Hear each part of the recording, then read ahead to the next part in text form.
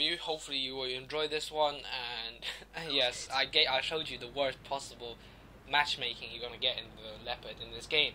Now this is an ace, I think.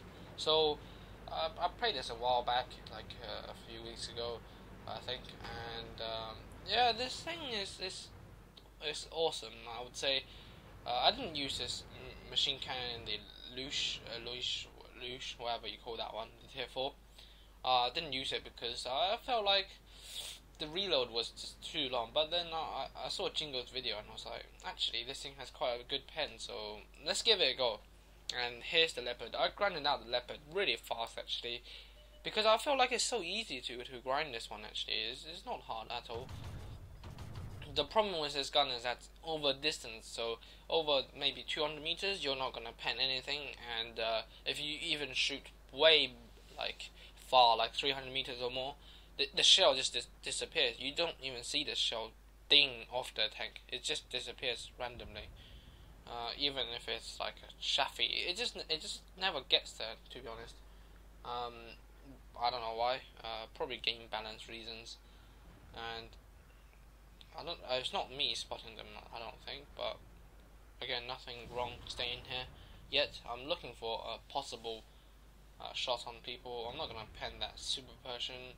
I can hold down my position here. It's not a big problem yet. I'm looking for gaps, ways to go. So you see me shoot shots into him. This is 300 meters, just slightly more than 300, 313, and managed to do a little bit of damage.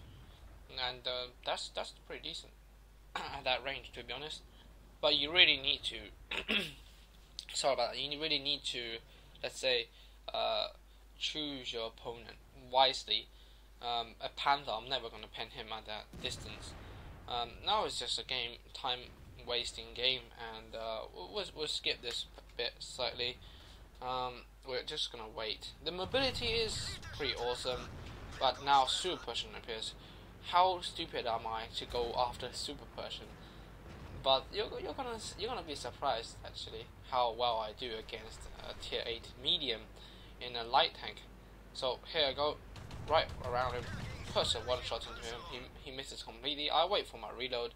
17 seconds, uber long for a machine cannon, but I can wait this thing out. I don't mind. And as long as the RT don't focus me, I'm fine here. And then let's go wrap this guy up. He is uber bad player. I don't know what is his thinking in his brain. He actually lets me do this thing to him. If you get opponents like this every day, then Water Tanks can be a lot more enjoyable, isn't it?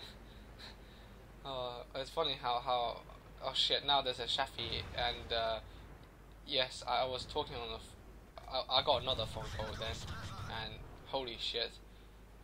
Can you imagine me and this pressure building up? There's Shafi in front of me, super pushing on my ass, and I need to make the correct decision very quickly here. I'm thinking, well, let's go take out the Shafi. You can see my mouse is not moving as actively as it should have been, because I was in a cold, so on my mobile phone in fact, which is quite unfortunate in this situation here.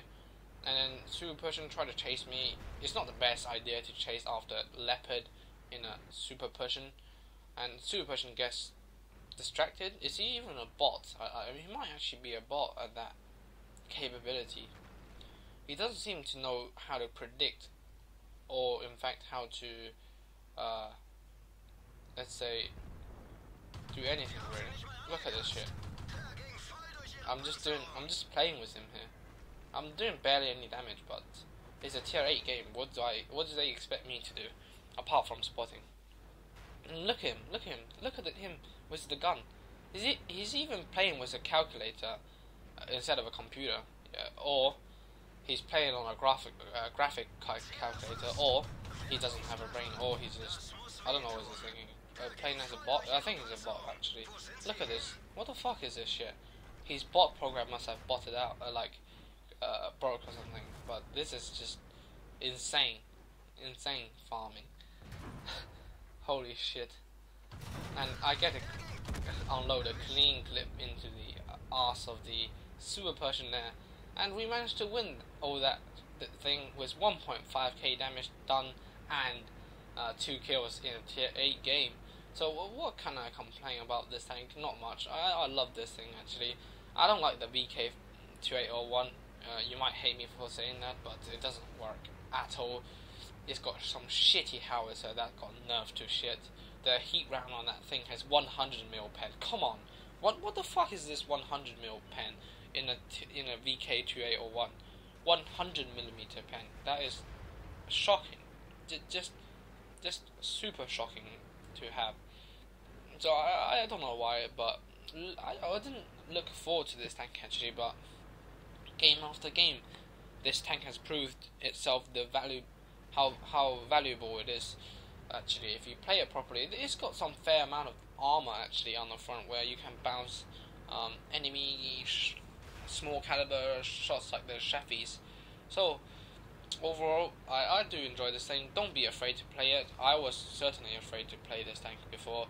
I felt like this is just, I don't know, I didn't feel like this German tank is good enough to play, but now looking back at it, I feel like it's a lot better, and after all this playing, I feel like this thing is a pretty nice tank actually, but I didn't pick up the kill there. So we end this game 1.5k damage almost, and hopefully this one has shown you the capability of it, although it's not that good of a game, but it just shows you that even in a tier 8 game, don't give up, just do your best, and that way you can have good stats and not lose as often. So hopefully this one has been enjoyable, and we'll see you next time.